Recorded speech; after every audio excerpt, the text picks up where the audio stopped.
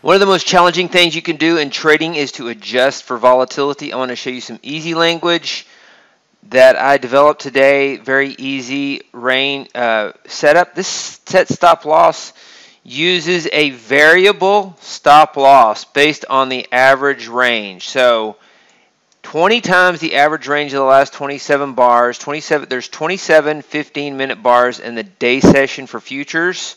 From 8:30 a.m. Central till 3:15 p.m. Central, there's 27 15-minute bars. And so if you have a different interval, you may want to adjust that. And we've looked at a filter before that says if the average range of the last 27 bars is greater than 50, which is $1,000 per E-mini NASDAQ, then we don't trade. And so what would happen, though, if we just said, hey, we're going to trade, we're going to have a variable stop loss. It's going to depend on those average range of the last 27 bars. And this 20 is the point value. So there's $20 per point in the NASDAQ. So we're using the point value times the average range of the last 27 bars, which is the number of 15-minute bars in a day session. And what you also want to do is, if you are a finite trader, meaning we all have a finite amount of capital, maybe you want to set a maximum stop loss. So the maximum stop loss in this case would be 1,400, and I'll show you how I developed that here in a minute. That was from the maximum adverse excursion, and I'm going to now show you some results here and why I'm doing this. Let me show you really quickly why I'm doing this. Now here is our standard setup with a $600 stop loss. Historically speaking, going back to 2007, with a $25 round turn slippage and commission, and I took some screenshots of all these 4 different scenarios. So $600 stop loss. We have the $2,900 profit target on the shorts and $1,400 on the longs. And so $85 average trade profit, 679.9%. What happens if we add that range filter with that same $600 stop loss? You see that we get, let me expand this a little bit. You see that if you add a range filter, you go from 788 trades to 717 trades. You increase your net profit as a percentage of drawdown to 1,114%. Your average trade profit goes up to 101 from 85. So you expand your average trade profit by not trading when the average range over the last 24 hours of that day session, last 27 bars, which is 24 hours of a day session, is greater than $1,000. You improve this. This is a great improvement. We also looked at a $1,200 stop loss. $1,200 stop loss with no filter will give you 728%, $88, a little bit better, and it's 70K. It's also making recent equity peaks. That's the thing, is it's traded during this time period when the $600 stop loss version stops trading down here. And $600 stop loss version traded down here. The $600 stop loss with the filter stopped trading at the end of December. As volatility expanded, it stopped. Now let's look at the $1,200 stop loss. $1,200 or $2,000 stop loss. 697, 107 average trade profit, and you're at equity peaks, but a more volatile equity curve. As you can see, $12,000 drawdown, $9,000 drawdown, $9,000 drawdown, and then back here is just a $6,500 drawdown. So this, obviously, with the range filter, is much more desirable for a for a conservative trader, but in the current market environment, it's still not trading. So it's not trading right now. While the $2,000, this is the $600 stop loss, it started to come back a little bit. The strategy with the $1,200 stop loss is at equity peaks, while the strategy with the $2,000 stop loss is also at equity peaks. These strategies have done really well with a $1,200 and $2,000 stop loss. So what is the best of both worlds? Knowing that, I tested 2 different scenarios. More of a step function based on the psychology that markets stay in certain point values even as indexes go up, and then there's a quick adjustment. So You could trade with this stop loss right here.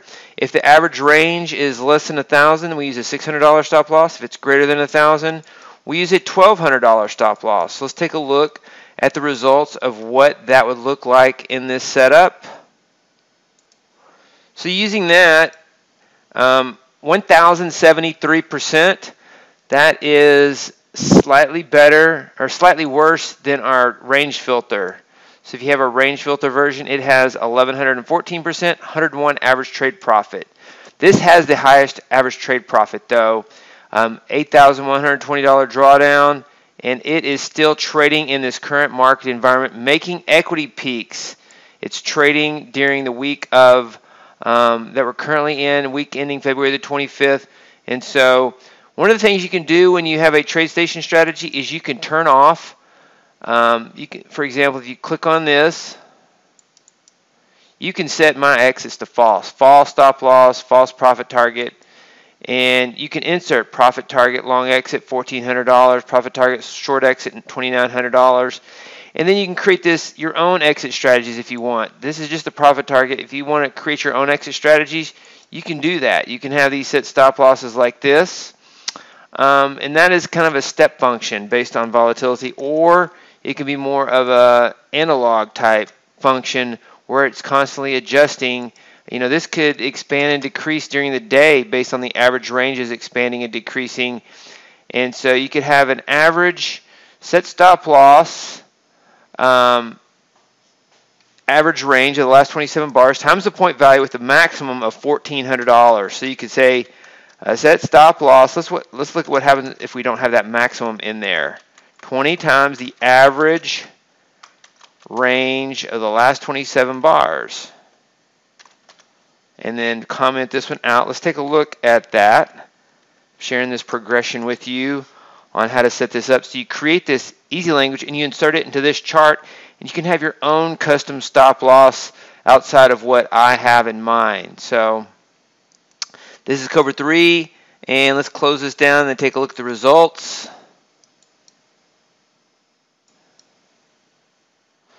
And so if you look at the results here, 993,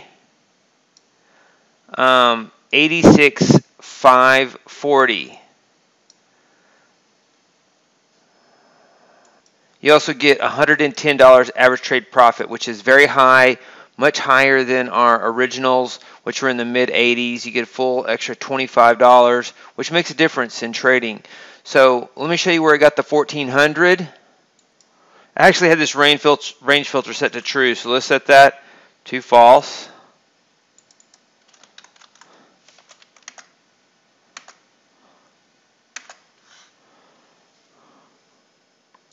So here we are. It's 900 on the net profit as a percentage drawdown, 105, and we're at equity peaks here. We traded through this challenging time at equity peaks.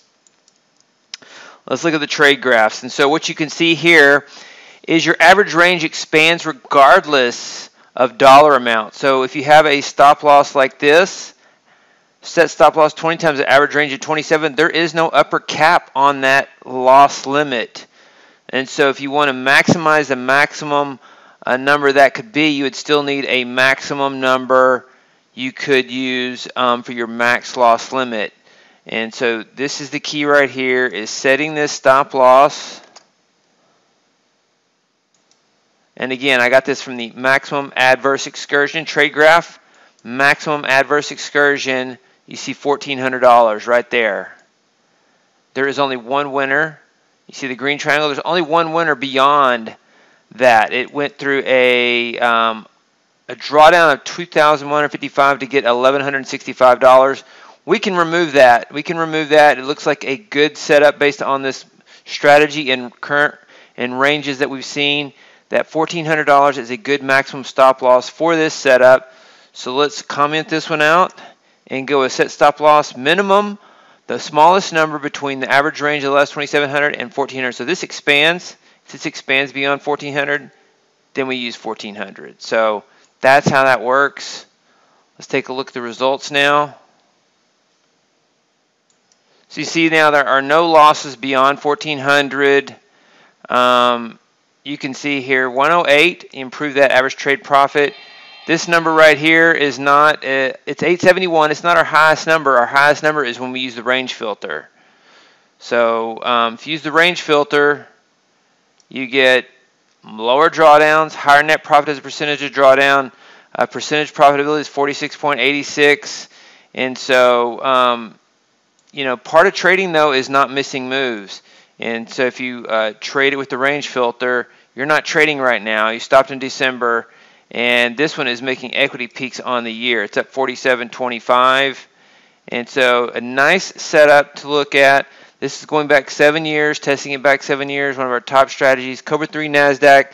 And this is how you can use a variable range stop loss with a maximum value, since you're a finite, everyone has a finite account size and risk tolerance, and you want to add this too, so you can do that per contract. When you trade multiple contracts, you don't have to change these values. So set stop contract.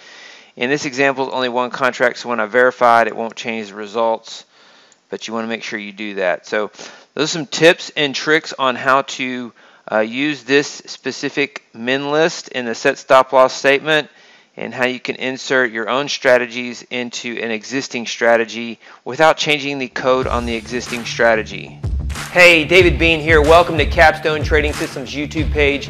Be sure to subscribe to join our community of algorithmic traders. We are real money traders. We share our winning streaks, we share our losing streaks, as well as market updates, strategies, and coding tips.